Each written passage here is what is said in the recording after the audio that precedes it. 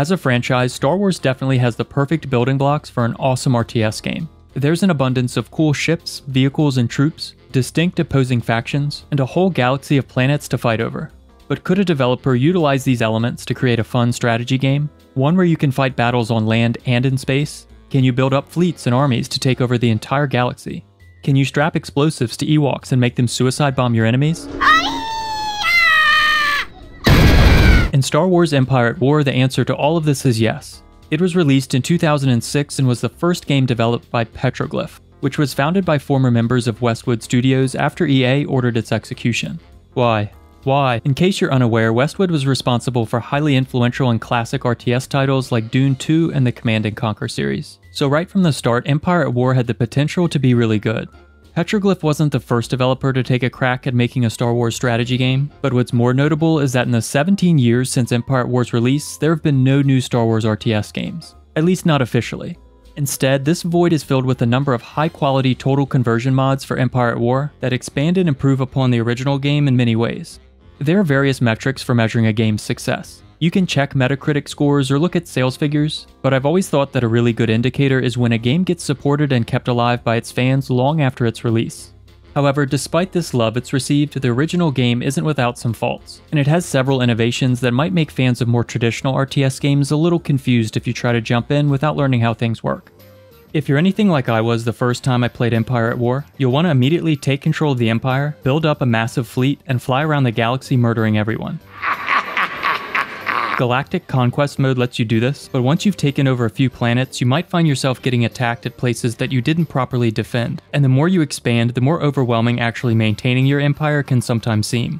That's why if you're new to Empire at War, it's a good idea to start by playing the campaigns after going through the tutorial missions. The campaigns walk you through Galactic Conquest scenarios slowly, and they do a good job at giving you time to get used to the game's mechanics before thrusting you into difficult situations. Then you'll be a lot less likely to get stomped by the enemy AI. You play as either the Imperials or the Rebels in the base game, and the Forces of Corruption expansion adds a third faction, the Consortium. So you have your standard heroes and villains, and the Consortium is an organized crime syndicate who thinks the others are losers and is only out to make a profit.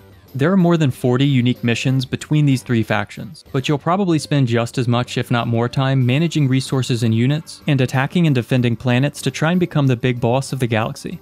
So there's a good amount of content here, and a lot to wrap your head around. But once you get the hang of things, trying to take over the galaxy using any of the three factions can get addicting. The events of the base game campaigns take place just before and during A New Hope, and it revolves around the construction of the Death Star and the Rebels' attempts to stop it. So kind of like Rogue One, but with the cast of the original movies. The story is serviceable, I guess. If you're familiar at all with the original trilogy, then the plot of the Rebel campaign is extremely predictable, and there's really nothing new and inventive that stands out about it. The Empire campaign has a slightly more unique story. There's a part involving a traitor you have to try and chase down, but it's pretty one-dimensional and there isn't much to get excited about. But it improves a lot in Forces of Corruption, where you're given a much more original story.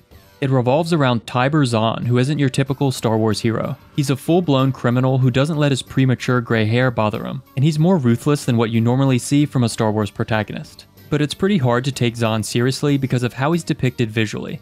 Forces of Corruption relies more heavily on cutscenes than the base game, and they look pretty terrible. There's no upscaling from how he appears as a unit on the battlefield, and he must have chugged a bottle of glue or something because his mouth doesn't move at all when he talks.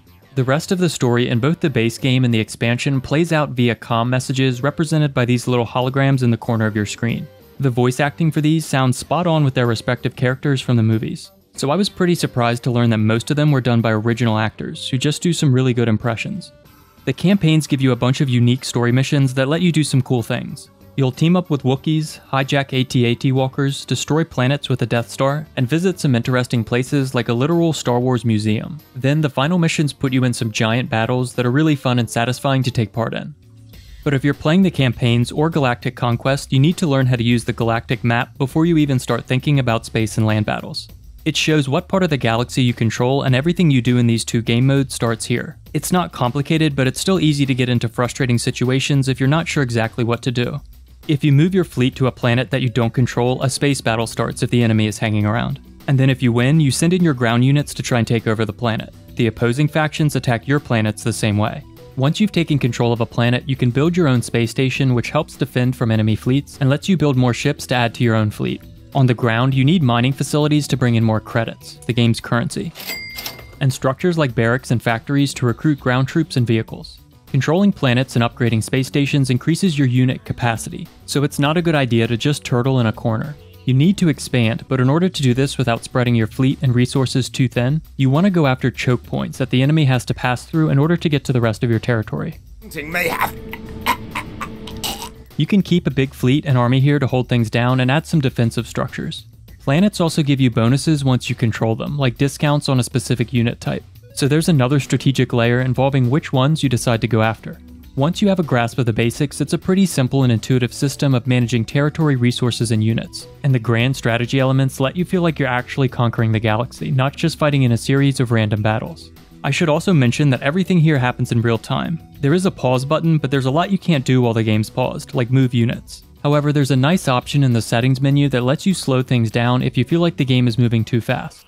There are a few differences in how each faction operates on the galactic map, so you get a different experience depending on who you're controlling. Like how the rebels have to send out C-3PO and R2-D2 to steal enemy technology, which eventually increases your tech level. This makes things a little more interesting, I guess, but it's kind of hard to imagine them actually surviving these stealth missions all on their own. They weren't exactly known as master thieves in the movies. We did it! It still ties in well with the general theme of the rebellion though. They're the underdogs who have to rely more on underhand tactics like stealth to beat the Empire.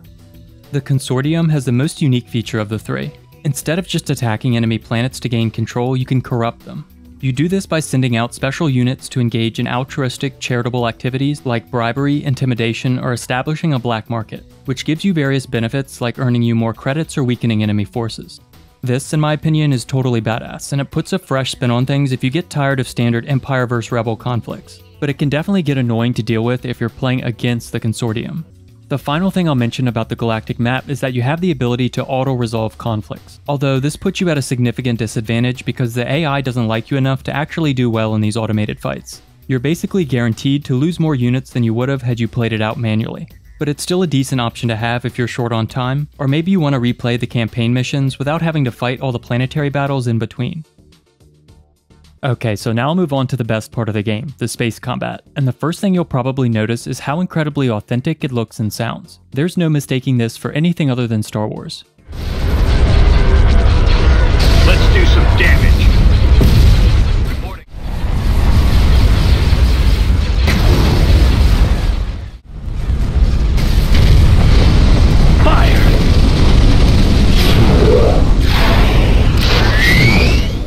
The audio and visuals during space battles are fantastic, whether it's just a few ships fighting each other or a giant battle where it's hard to even figure out what's going on. The developers went for an experience that really captures the nature and style of space fights in the movies, and they definitely nailed it. Throw in some tracks from John Williams' score and any Star Wars fan can appreciate this. Mods that update the graphics put things into perspective a little bit, but that shouldn't take away from how impressive this was back when it came out. I think the coolest part of the design is definitely the scale of the ships. Your fighters and bombers are just tiny gnats compared to big capital and super ships, which makes it look kinda crazy to actually take one of these things down with your bombers. And when they're destroyed, capital ships break apart and float around in space while the battle continues, which looks pretty awesome. There's also a battle cam view you can switch to at any time, which is supposed to make things look more cinematic. It's a cool idea, but sometimes it works about as well as a GoPro tied to a squirrel. It'll focus on random places or angles that just don't show anything interesting. And then when it does decide to hone in on the action, it'll cut away after just a few seconds. But there's another option that works much better. The unit preview camera is essentially the same thing, except you have manual control over it. You might have already noticed one of the most interesting features of space combat. Space stations and bigger ships have hardpoints you can target to destroy specific functions. Want to stop a ship from moving around too much? Target its engines. Taking too much damage? Target its torpedoes or lasers. Concentrating fire on vital points lets you be more strategic with your approach, and it made these fights just seem more realistic. It makes sense to go after certain parts of a ship instead of peppering their entire surface with fire like you see in some other RTS games. But the single biggest factor in how successful you are during space combat is what kind of fleet you show up with. Having a lot of ships is obviously helpful. There's a limit to how many you can deploy at once, but whenever one goes down, you can immediately send another in, so outlasting your opponent with endless reinforcements can work if you have the stronger economy. But it's not usually as simple as just doing that. What's also important is what type of ships you have. Send in the wrong ships and the enemy might give you a fireworks show. The bare bones of it are that capitals counter frigates, frigates counter corvettes, and corvettes counter fighters and bombers. There are more variations too, like fighters are good against other fighters and certain frigates do well against other frigates. You don't have to give yourself an aneurysm trying to figure out what a ship's strengths and weaknesses are, because the game just tells you, so it's easy not to get confused here. Using a fleet made up of only capital ships might look cool, but it's rarely optimal, and you're almost always better off with a balanced fleet. However, actually using these different ship types correctly can sometimes be a challenge. Bombers are the best example. They can help you take down capital ships, but they're squishy as hell, so you'll have to send them in at just the right moment to keep them alive. They're very cheap though, so chances are you'll have some in reserve if you mess up. All the standard space units for the Empire and Rebellion seem well balanced, with their own distinct strengths and weaknesses. This isn't quite the case in Forces of Corruption though, because Consortium fleets tend to be a bit stronger. There are other factors to consider too, like movement speed, blind spots, environmental hazards like asteroid fields, and the formation and positioning of your fleet can put you at an advantage or disadvantage. Hero ships and super ships can be formidable opponents or allies, and ships have special abilities that need to be used at the right moment to be most effective. Empire at War isn't the deepest RTS out there, but there's definitely enough strategy involved that trying to master its mechanics takes some effort. However, you don't have to master it to deal with the game's AI. As long as you have a decent understanding of good tactics, then you should be able to win most of the time on medium difficulty, and can probably do pretty well on hard. Land battles aren't as fun or as cool looking as space battles, but I was still able to have a pretty good time with them. This portion of the game is closer to more traditional, ground-based RTS gameplay. But make no mistake, it doesn't play like an Age of Empires clone. If that's what you're looking for, you might want to check out Galactic Battlegrounds instead. You won't build up huge bases filled with defensive structures, march hundreds of troops into massive battles, or mercilessly butcher sheep. Ground fights in Empire at War are relatively small in scale and don't usually last very long. So what's cool about them? Well, the first thing I liked was the variety of different planets you fight on and how they affect combat. Before a battle starts, you're shown a screen that lists various information about the planet, like historical data, what advantages you gain by taking it over, and how ugly the local inhabitants are. But what's most important to the actual fighting is a planet's weather and the allegiance of its population. Weather conditions affect certain units' accuracy or sight range, which adds a little variety to what troops you send in since you want to avoid using those at a disadvantage. Visually, I thought most of the standard ground maps look pretty bland, but some of those with weather effects look a step above the rest. You might also have to defeat a hostile local population in addition to enemy forces. But sometimes they'll ally with you instead, giving you free units you can use as meat shields to prevent damage to your real forces. Local populations provide some pretty entertaining moments. Watching a bunch of little huts squirm towards you and then mowing them down isn't something you normally have the privilege of witnessing in other Star Wars games. When it comes to vehicles and troops, they're balanced in a similar way as ships with obvious strengths and weaknesses. Even though it does have weaknesses, it should still go without saying that the AT-AT Walker is the best ground unit, because, well, look at it. However, the Consortium comes pretty close with their Ewok handlers and Rancor riders. You start most land battles with a low maximum unit capacity, and to increase it you have to capture reinforcement points across the map. This, along with the relatively small size of most maps, are what makes the battles fast-paced, since it forces you to be proactive, which leads to more enemy engagements. There are a few defensive structures you can use. Build pads scattered across the map let you construct turrets or healing stations, and if you're the faction occupying the planet, you have access to more structures on the galactic map. One of the biggest criticisms against ground combat in the base game was that you couldn't choose where to build ground structures, which means that it was missing one of the most important strategic elements of base building. The Forces of Corruption expansion fixed this to some degree by adding that in, but you still can't be as precise with it as you can in a lot of other RTS games. So I really only liked investing in defensive structures when I had extra credits to spend. And because I didn't like this restriction, I usually stuck to the old adage that the best defense is a good offense. There are a few other features that help make ground combat interesting. The most notable are bombing strikes and hero units. If you have bombers in your fleet above a planet, you can call them in periodically to pulverize any area that you've discovered on the map. Some heroes are really powerful during ground combat, and they're one of my favorite parts of land battles. Blasting units with Darth Vader's force powers or shocking them as Palpatine is a pretty good time. And Chewbacca turns the game into Grand Theft Star Wars since he can hijack enemy vehicles. There are quite a few of these heroes, and some of them are absolute tanks who just eat damage. There's one mission during the Empire campaign where you go into full-blown serial killer mode, and just run around as the Emperor by himself, murdering all of the locals. There's also a skirmish mode, and it's good for if you want to hop into battles quickly without having to babysit planets on the galactic map. Oh, and it's great for multiplayer, if you can find anyone to play with. There aren't many people playing online these days. The actual combat follows the same principles as the other modes, but the way you build units and manage resources makes the experience more like a conventional RTS game. You can play on land or in space, and in both, there's a heavy focus on trying to control mining facilities to boost your economy. And you build units and upgrades from either your space station or structures at your base. Probably what I like the most about Skirmishes is the ability to team up with other players or the game's AI to get into really big battles, and even get into three-way fights with all three factions at once on certain maps. I think everyone who knows anything about Empire at War is aware of its active modding community, and some of the major overhauls they've pumped out. These are impressive mods that provide tons of content and basically serve as complete games on their own. A lot of the people who play Empire at War these days pretty much exclusively play the mods because of all of the improvements and enhancements they add, and they're worth checking out after you've spent some time with the base game and its expansion. Republic at War is a Clone Wars mod that's been around for a long time. It flips the setting to the Clone Wars era from the prequel movies and replaces the Empire and the Rebellion with the Republic and the Confederacy. You get new units, new maps, and a more aggressive AI. But overall, it plays a lot like the original game, so it's easy to hop into and get started right away.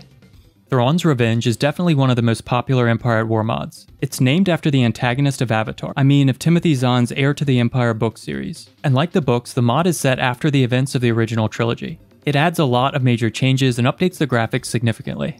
It looks great, and it's a lot bigger and has way more depth than the original game. There are several new factions, lots of new units, challenging new Galactic Conquest scenarios like from the ground up, and major alterations to core gameplay mechanics, like the era system which replaces tech levels, new resources to manage, and more, which makes this a very interesting mod to dive into. Fall of the Republic is another Clone Wars mod, but this one's newer. It's made by the same people who made Thrawn's Revenge, and you'll see some of the same changes you see there. If you're looking for a more modern Clone Wars mod with lots of depth, this is the way to go. Both Thrawn's Revenge and Fall of the Republic still receive regular updates, and there are plenty of useful guides and videos explaining their mechanics, which can help you adjust to their complexity. Empire at War Remake is another big overhaul mod that's been considered complete since its 4.0 update. It gives the game a major graphical overhaul with some really cool visual effects and tons of new audio files. But it's not just like an enhanced edition with gameplay identical to the original. It also adds in a bunch of new features and changes that make it its own unique experience. I'm not very familiar with Awakening of the Rebellion, and it seems like it's a little harder to get into than the other mods I've mentioned, but I've seen some people say that it's their favorite one. It's inspired by the older strategy game Star Wars Rebellion, and it adds a lot of content and apparently can get pretty difficult, so if you want a challenge, this might be what you're looking for. Overall, I've had a good time with Empire at War. It is a relatively simple strategy game, so more hardcore fans of the genre might not like that, which I understand. But sometimes it's nice to have something that's a little quicker and easier to get the hang of. And plus, if you're looking for something more complex, there are definitely mods that do that. If you buy Empire at War, you're best off getting it on Steam, so you have access to multiplayer and the Steam Workshop. The $20 price might seem high for a game this old, but when you factor in all the free content you get from mods, I think it's a good deal.